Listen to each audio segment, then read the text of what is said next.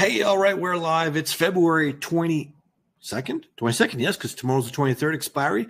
And we've got a great show for you. I'm Shane from the Rogue Trader Academy.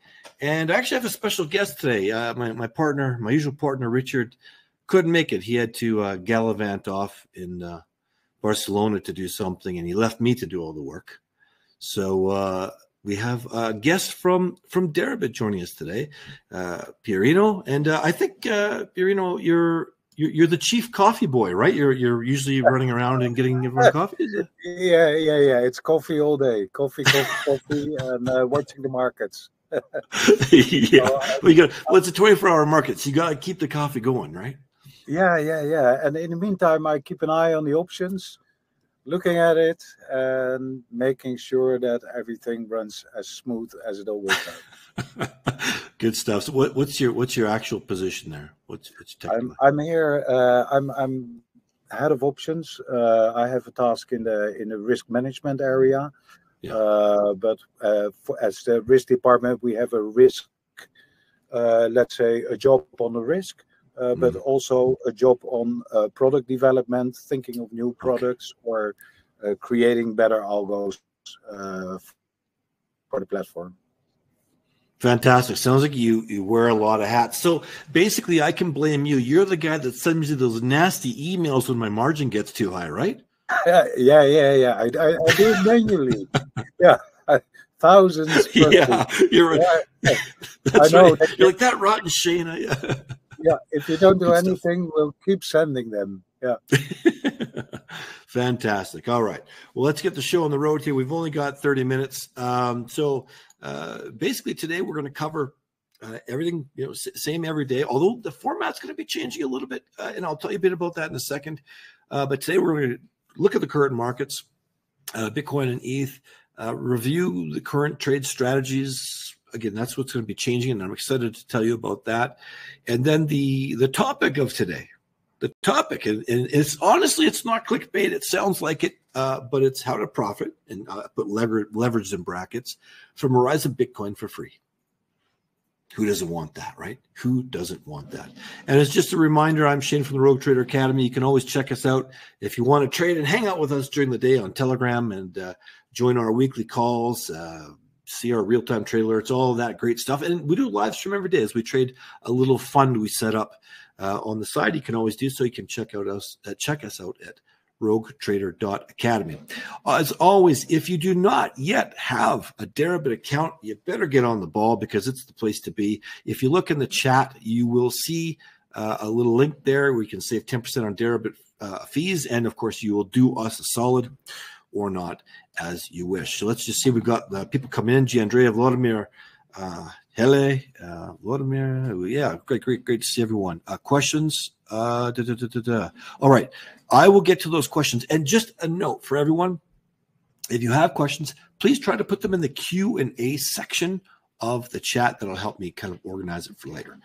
All right. So let's move on. Actually, you know what? Let me tell you about the format change. So what Richard and I decided to do is, so in the past, what I do is I've got some discretionary accounts I trade, and I will put different trades that I have going on. I'll say, I'll mark them on the chart. I'll say, hey, I've got a call spread here. I've got this, I've got that. And, that's fine. But we're actually going to set some money aside, maybe $5,000 or $10,000. We're going to put it into an account, and it's going to be traded specifically, I guess specifically for this audience, but on this show, that's the account we're going to showcase all the time. We'll talk about it. We'll do demos in there. You can follow along. If we lose money, if we make money, you'll kind of see it all. So that'll be fun. I mean, it's only once a week, so lots is going to happen in between each Thursday, but we can kind of recap that and see what we're going.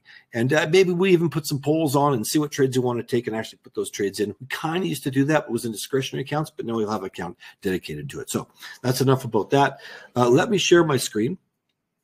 And screen share, where are we? And we'll bring up some charts. Okay, we're over here. First, let's take a look at ETH. ETH, a lot of people were expected to go up. Me as well. I did not play this You know, everybody's talking about an ETF coming out in the near future. Probably going to happen. Why not? It would surprise me if it didn't. Had a big run up. I mean, went from 2,200 to just over 3K. But if you look at my very extremely basic charts, which is all I use when I'm primarily selling options or long term, what did it do? It came right up into that kind of resistance area and stopped dead. Now, it was a little bit of a no-brainer. Now, I made this like a year ago, right? 3,000 is a whole number. You kind of expect that anyways, but there it is. So I like buying ETH on pullbacks, just like I like Bitcoin. Now, let me move over to Bitcoin here. This is interesting that we've kind of holding this range. You know, we poke our head up to close to 53,000, then right back down, and we're seeing sort of a pattern where we're getting some selling pressure, and this is over the last week.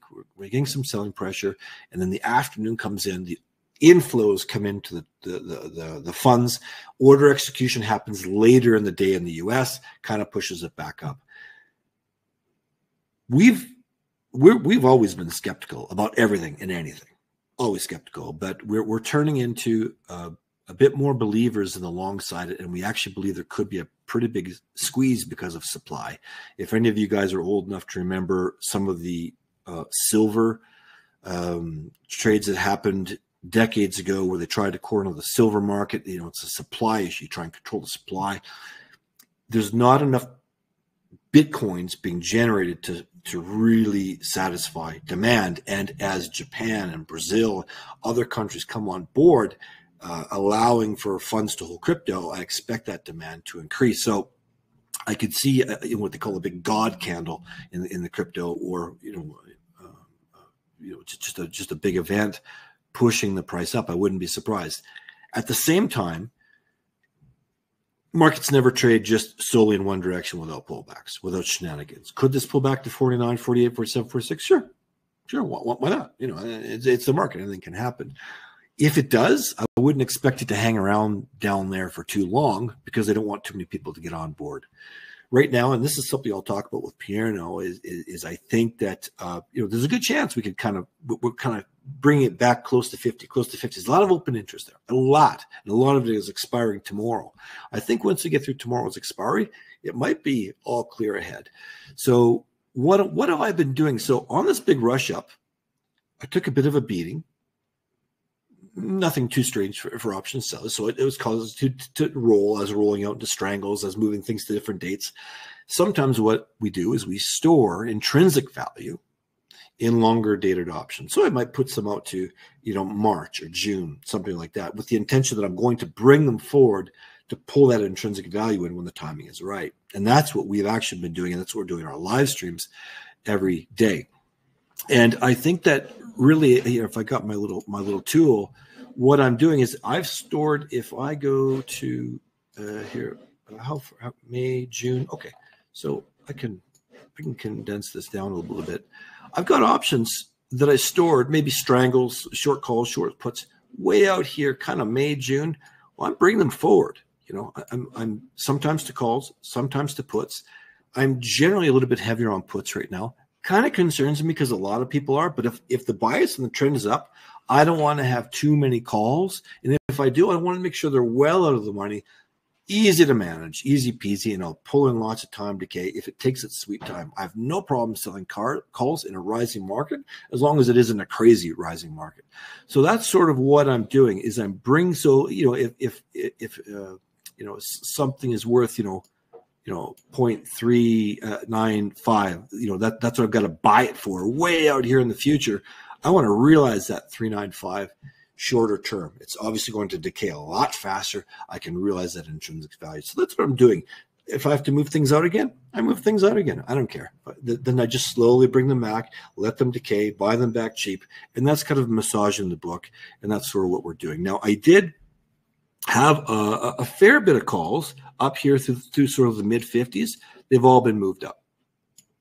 I'm not going to take a chance. We could be at 56 in a heartbeat, and I don't want to get caught. So I don't have too much left. They're a little bit higher, and I've moved a lot of stuff down through here into the 40s at various strikes. You know, this week, next week, we've got some new expiries. We have the 15th just came out today. We've got some new May 31s. The monthlies came out today. So we've got some options, and you know, options on options. So that's kind of what I'm doing. I've got a gazillion positions, so I'm not going to write them on here anymore. In the future, again, we'll have a separate account set up and we can actually just show those positions. So let me go back to my screen share and go to here. All right. So what I'll do now is I'm just going to talk a little bit about the strategy where hey, if you think that Bitcoin's going to go up and you want to take advantage of it, there's a few things you could do. And Bureau and I can talk about that a little bit. You know, you can buy futures, you can buy calls, you can buy the underlying, you can buy debit spreads, you can do all kinds of things. You can sell puts, you know, that's not as aggressive, obviously, but there's things you could do, but they generally all cost money. So how can we do this for free? Well, this is a favorite thing that we do. Now, in the past, we kind of sold more, but now we're buying them. And that's buying a risk reversal. And a risk reversal, I mean, there's a couple of definitions, and people also combine them with futures. But in a simplistic way of looking at it, we can sell some puts, and we'll use that money to buy some calls. So the calls are free, quote unquote free. The only danger is if, of course, the price goes down below the puts. Those puts will become in the money. They could expire in the money. You could have to manage them, whatever. But if I just go back to, let me just go back to my screen here. If I am selling puts down here, and I think, you know what, Bitcoin's going to go up over the next 6 months, over the next year, I think it could be at 60, 80, 100K. Who knows? Who knows? You know, there's all kinds of things out there, different models that people are talking about. But I feel pretty confident. I know there's going to be pullbacks probably. Let's say this thing comes down to oops, I gotta change my thing here so you can see a little bit closer. So you know, we've got a little bit of kind of, I'm not going to call it crazy support, but the market sort of paused around 49.5, 49. It paused around 48. Let's say we come down to 48. I think, you know what, that's the maximum. I don't think it's coming down lower than that. I'm happy to sell puts there, and I'm happy to let them expire in the money. I don't mind taking possession of Bitcoin at 48K. If that's my thesis, my hypothesis. It's like selling a cash secured put. You know, you like Tesla at a certain price, you sell a put, you collect the premium. If it goes down through, you get exercise. I got Tesla shares at that price. Very happy to do so. I'm viewing Bitcoin in the same way, and I never really was happy to do this before. I used to sell puts very, very lightly. Now I'm okay. Now, if I've got some puts kind of up here in the high 40s, low 50s, yeah, if we're pushing down, I might roll those away. I might roll those down one by two. I might roll them out a little bit in time just to give myself more space. But some of them, I might just leave them. And I'm happy to pick up and accumulate more Bitcoin at those lower prices. No problem. So let me just quickly go back to the screen. So if I wanted to look at a simplistic example here, what do we got? 25th of February. Let's just say that I think that this thing's probably not going to go below 50,500. We can see if I sold these 50,500 puts, 25th of February, that's Sunday, I basically get $1 for them, or you know, I call it $1, 0.01 of a Bitcoin. Okay.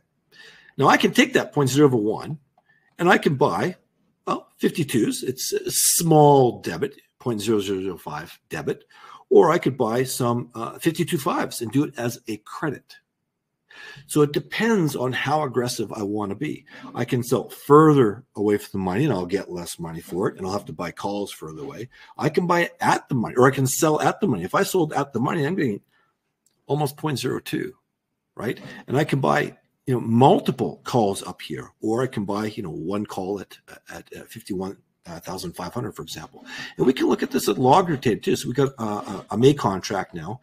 Let's say I think 50,000 is sort of the basement. You know, I don't think it's really going to go below there. So I'm happy to sell these puts.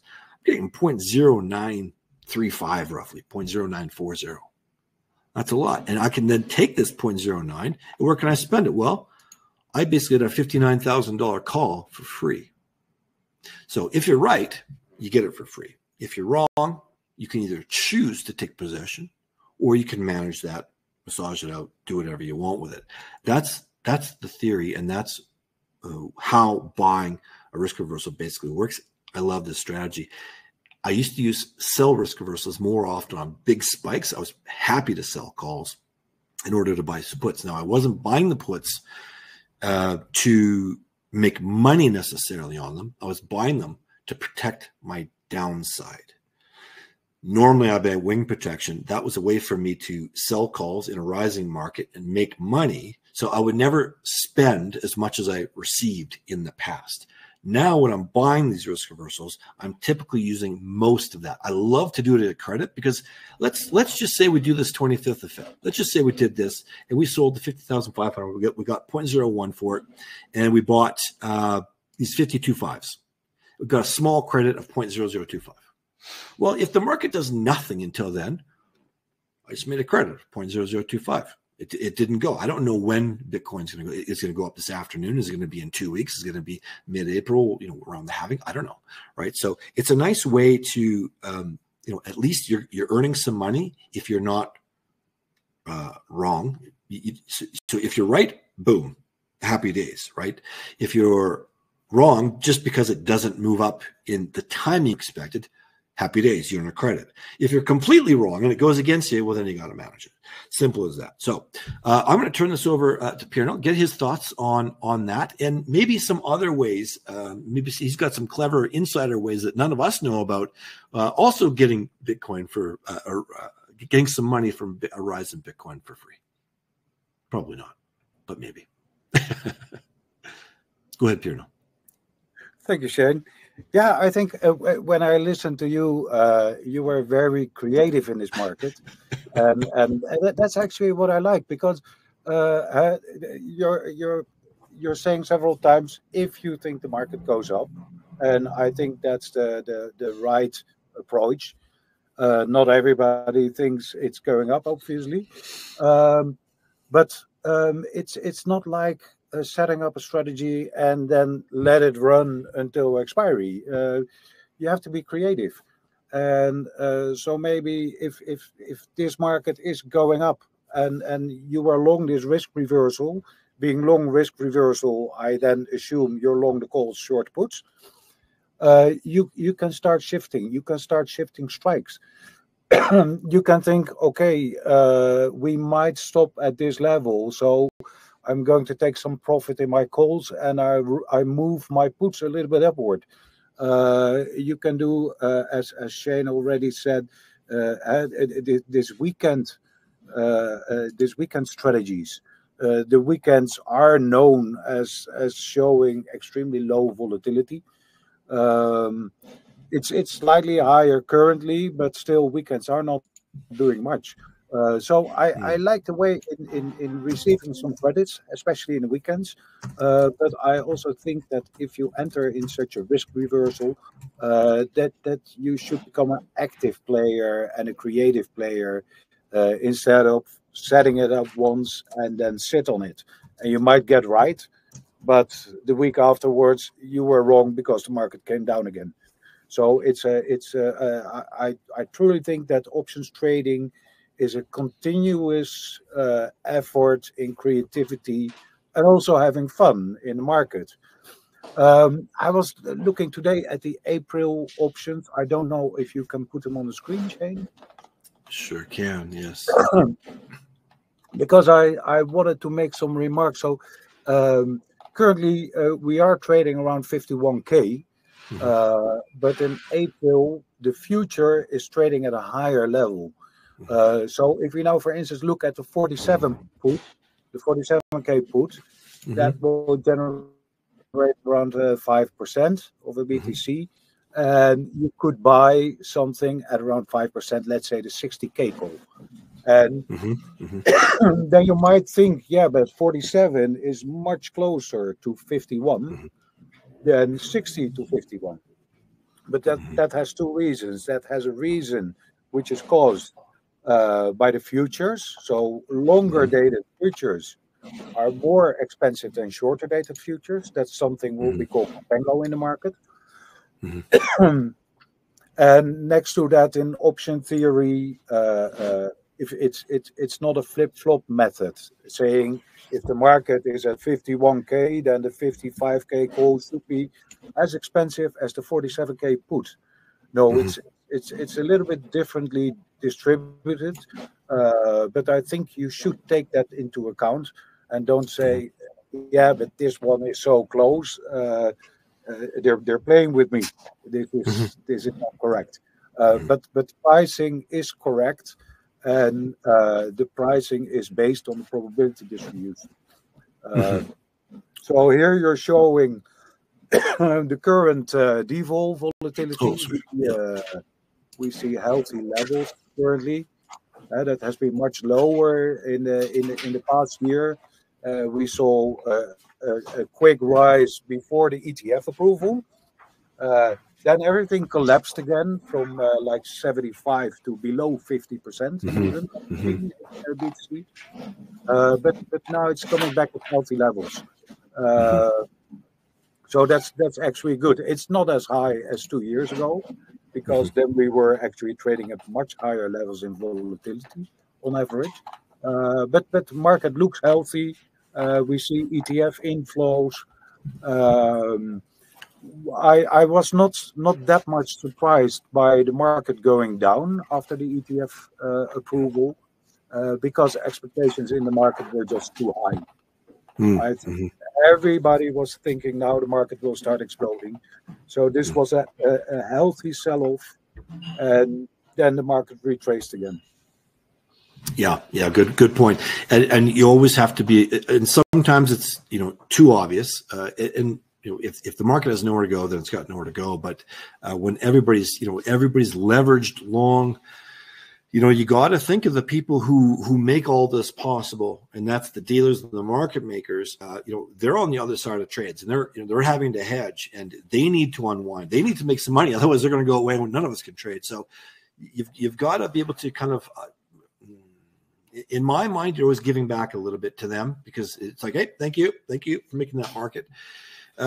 We've got, you can see the open interest here at 50,000. There's a lot, and at 60,000.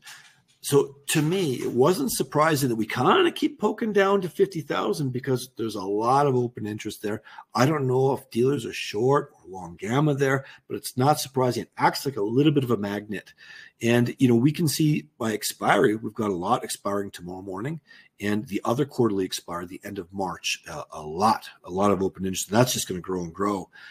We've got a 50,000, and 60,000 is the next biggest. So I wouldn't be surprised if we gravitated towards 50,000 until tomorrow's expiry, and then I wouldn't be surprised if it could finally be released and start moving up through the 50s again. Who knows? There's still open interest down here, and we could still, move down into the 40s. Anything's possible. It's trading. Nothing's ever a sure thing or taken for granted. But I think to your point, the volatility is now healthy. There's good opportunities to sell volatility. In general, our strategy is to try to not get in the way of the upside too much. So we've cleared out those near the money calls, or even things kind of 10% away, cleared out, because I feel like we could have some drastic up moves. I'd rather be free of any in the money calls and jump on those opportunities, especially if volatility spikes to 70 or something. Wonderful. I mean, I'll sell that all day long, because high volatility. Let's say volatility, we get a huge move. Volatility goes to 120 or something. Wow.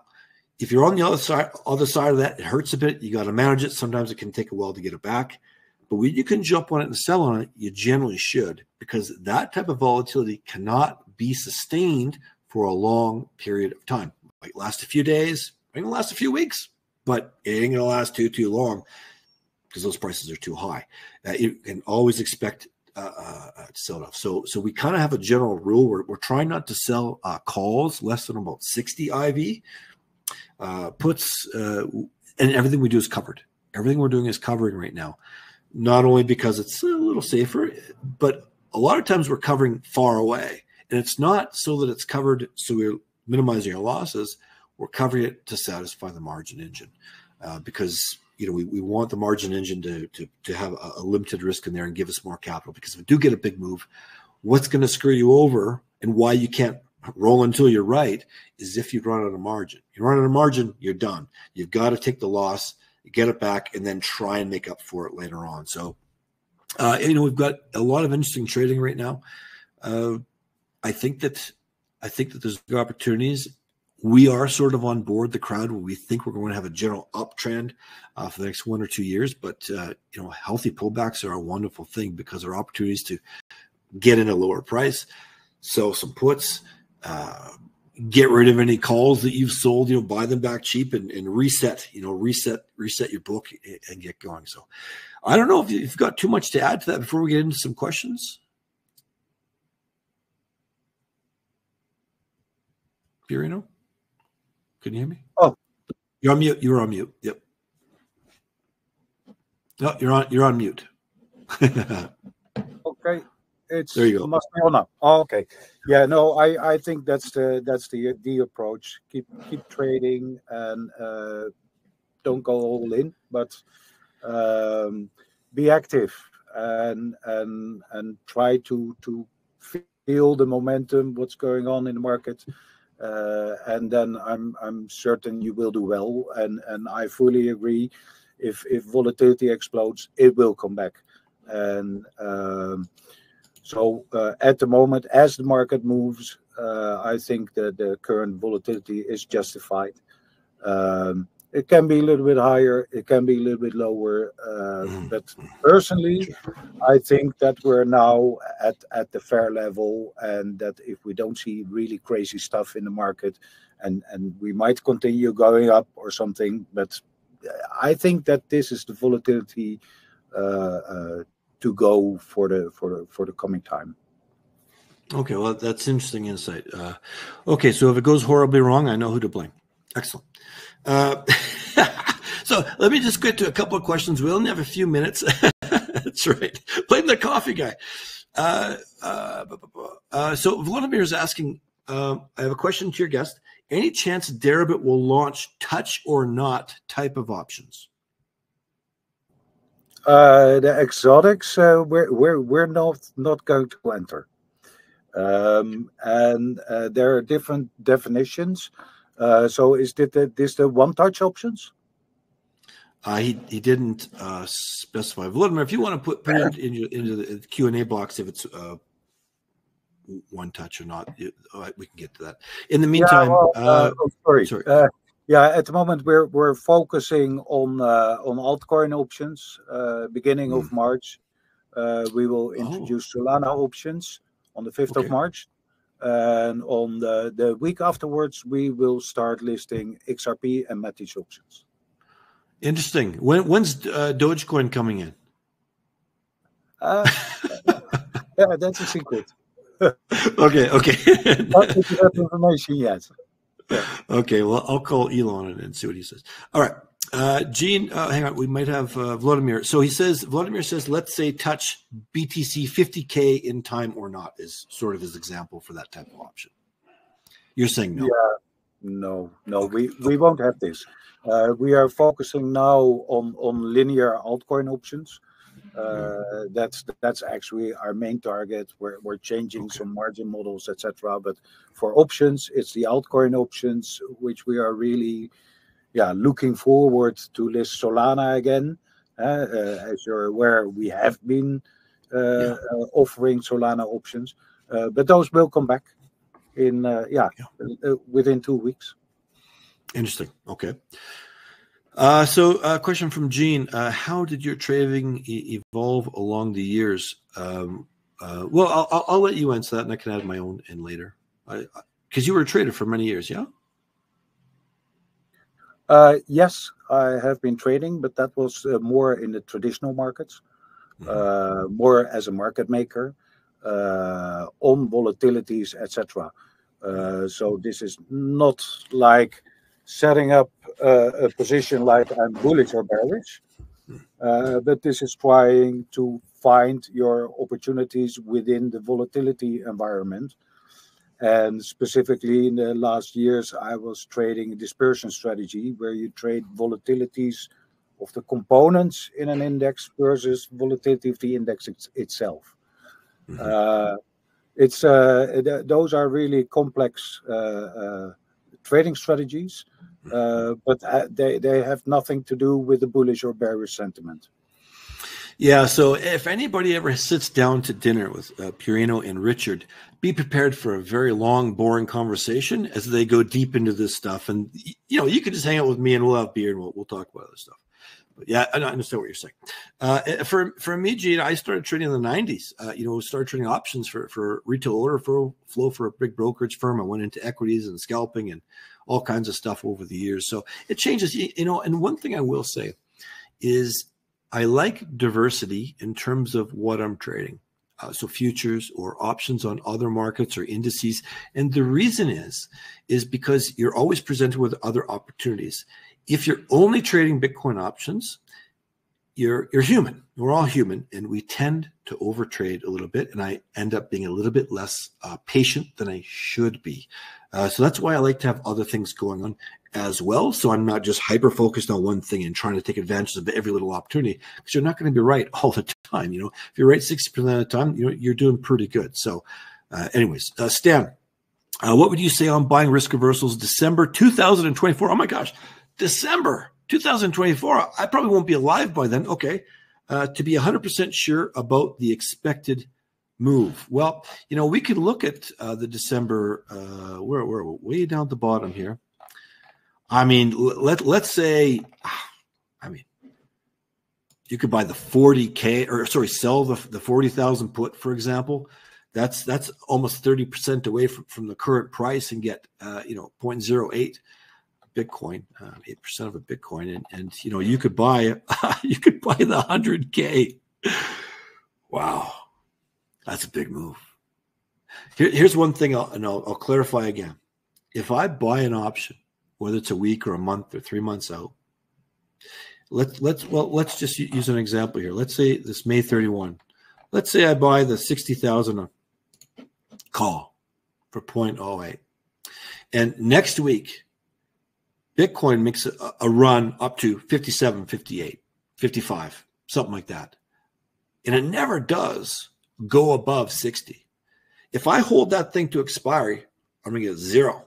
I'm going to lose that entire thing. But on the way up, the price is going to swell. Premiums or volatility is probably going to expand. I'll get more money for it. So, and I think, Pierno, you mentioned something earlier when you're talking about adjusting strikes and adjusting this. You might get some profit. Let's just say I sold this and I got 0.08. There's nothing saying I have to buy the offsetting call for 0.08. Maybe I'll pick up two of these 75,000s. Price moves up, I get some profit. I could take one off the table.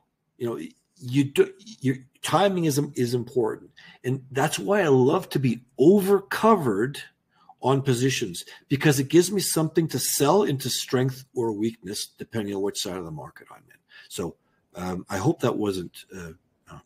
All right. A question from Hele. Hele, you're in Spain. I didn't know that. You must be very, very close to us. Let me know where in Spain you're from. She says, last question here. This week I sold the December 50,000K put to buy the 70K December call for free. All right. I sold the 100K December call for extra credit. Okay. If Bitcoin ends the year above 46K, I make a profit. To my point.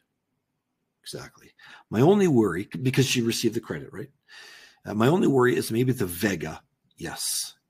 But on a big move up, I should be in profit regardless, according to the portfolio margin risk matrix. Yeah. So whenever you're selling longer dated stuff, you're going to get a lot of Vega risk. And so when I talked earlier, when I had to manage positions on this last move up from 42, 43, went up to 50, I was scrambling. I was throwing stuff out into these later dated puts, later dated positions, storing the value there until I could bring them forward again. When you've got those later date, you do have a lot of Vega risk. And that's why I love bringing them forward, because it reduces my Vega risk. Because if my Vega is lower than my theta, I'm happier. But sometimes the Vega gets a bit out of control. You got to be careful. And I end up buying short dated coverage to kind of offset that. Pierino, I'm going to give this to you to put your thoughts in on that question. Yeah, for the Vega, I like the strategy, and you do have a volatility problem, but that volatility problem will fade away in time, especially when market is going up. Then actually you should say, like, okay, my long calls at a certain stage, they will take over the Vega position of my short puts at the moment. We see levels around 60, 61%. It can be tricky if you don't like it. If you don't like the Vega game, then you should focus a little bit more on the front end.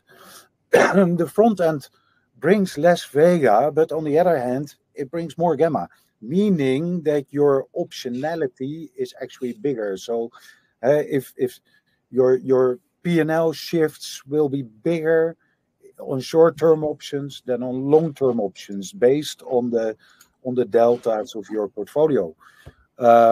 It's also for the risk reversal. The question, is this eligible for December 24? I don't think if you want to have a bullish strategy and you will set up a risk reversal, then you actually want to trade it on a shorter term expiry as well. Long-term expiry brings the Vega headache. So if you trade a long-term expiry risk reversal, then I would say that is more based on the volatility distribution of the whole curve in December. Then you can say, listen, out of the money calls, skew is so much cheaper than the skew in the out of money puts. I will set that up, but that's a whole different game.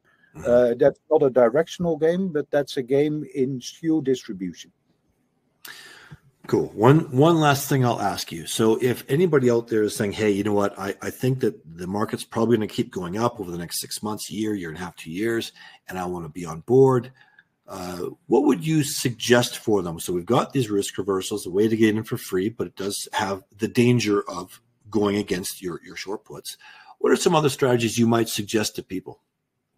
Well, if you think selling a put is a little bit scary, you can also think of selling a put spread. That's already a little bit safer. To make it more safer, you can say I buy a call spread, because that will mitigate my initial cost. So we have different stages of how shall we call it, aggressivity or willingness to take a risk.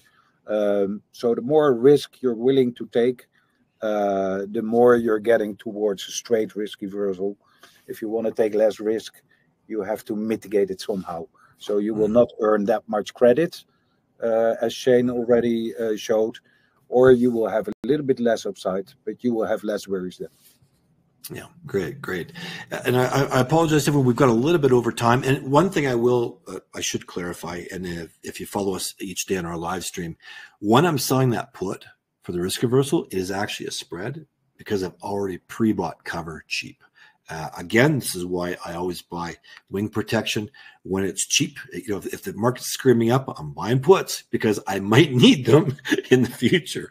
And the same thing when the market goes down, I look for the value and then I build a spread out of it later. So I do always have that protection in place. I'm not selling those puts naked. So I just wanted to clarify that. Wonderful. Pierino, always a pleasure to have you with us. And perhaps we can get you on again sometime again in the future. Sure, Shane. Thank you very much. Okay. Bye-bye. Thanks, everyone. Thanks. Yeah. And we'll see you next Thursday. Happy trading.